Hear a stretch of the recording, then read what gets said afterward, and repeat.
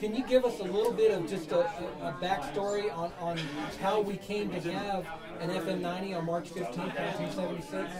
Well, I came out of college in 1972 and took over the so-called radio TV program from Jerry McDonough, who had been here for many, many years.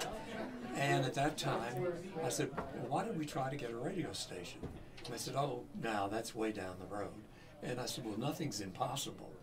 So taught classes, and then Bill Prather, who was the business manager that time, said, how would you like to go up to Washington with me and see if we can get some money to start a radio station? I said, okay.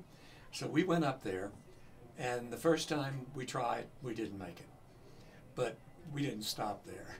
It took a while, and we finally got the station on the air. Not on the air.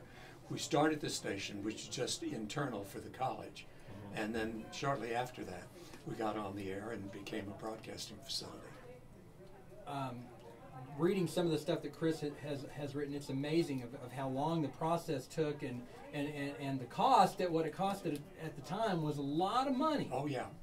Of course, after we got the license, we were wondering where we were going to get the money to buy the antenna. So money has always been the problem, but the people in Amarillo have always been very generous towards the college.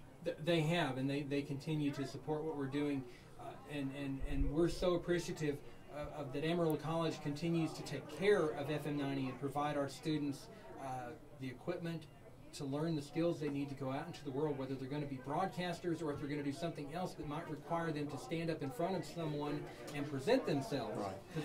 Well, at first, when we were just broadcasting on campus, a lot of the officials here didn't want the students operating because they said you couldn't tell what kind of language they were going to use. And I said, well, that's true in broadcasting, but I said you need to give them a taste of what's going to happen if they get a job in broadcasting. So we finally convinced them to let the students go on the air.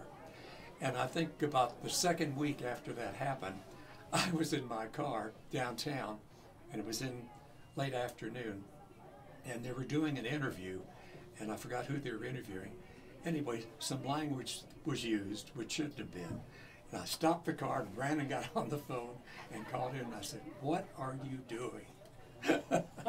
But those were part of the growing up stages. Sure, everybody has to learn that. I just find it to be amazing. I'm so glad you came in here today, and as seriously, FM90 listeners and those of you who went to this program, and we've figured out that there are at least 1,000 of us that have broadcast from these studios, and thank you so much for the work that you did to give us at Amarillo College an opportunity to gain skills.